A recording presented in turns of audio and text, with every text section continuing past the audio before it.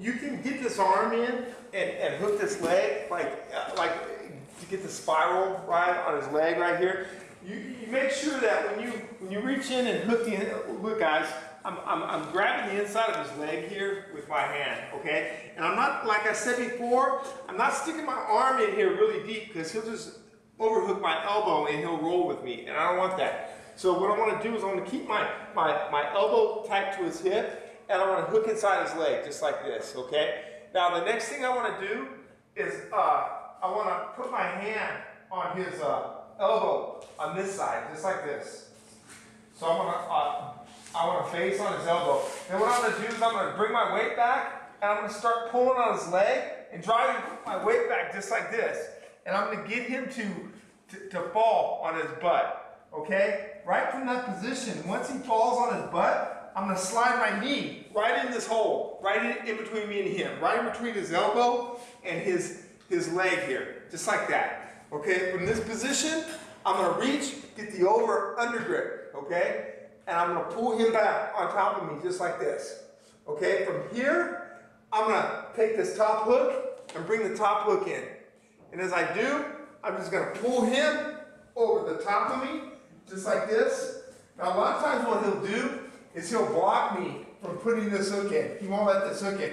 That's okay. What I'm going to do is I'm just going to stretch him, and I'm just going to lock my knee on top of his hip. So I'm locking my feet together just like this, okay? Then from this position, I usually like to choke with the choking arm down. But if I'm in this position, what I'll do is I'll just grab his wrist, just like this. I'll slide this arm out, slide the other one in, and then we'll go in the half choke from right here. Just go palm to palm. The back of my forearm is going to go on his shoulder, and I'm just going to push his head with my head. See, I'm using my head to push on the back of his head. I'm just going to pull my arms just like this. Okay? And again. So I'm here. I get this arm in here just like this. Here. I'm creating space between me and him. I'm sprawling back. I'm just going to pull him. And then from this position, once I pull him and I get him down, I'm going to slide his knee right between me and him. Once I get that knee there, I'm going to grab him just like this.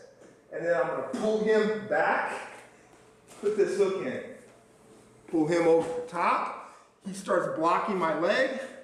I'm just going to lock my legs. Notice that I lock my leg on top of his hip. I don't want my leg below his hip, like down here where his hip's up high, like bring your hip up, because he can get out here. I want to come over the top of his hip and lock, okay?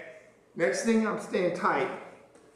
My choking arm isn't down over here, so what I want to do is I want to make sure that my head stays on this side of him, because if he gets his head to this side and he starts putting his head to the mat and starts arching the other way, arch back this way, see, he's going to get out from here.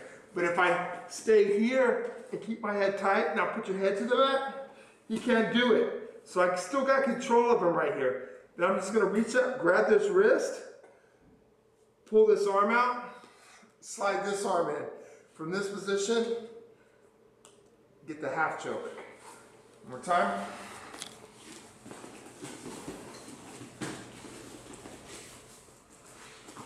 Hand hooks on the inside of his thigh.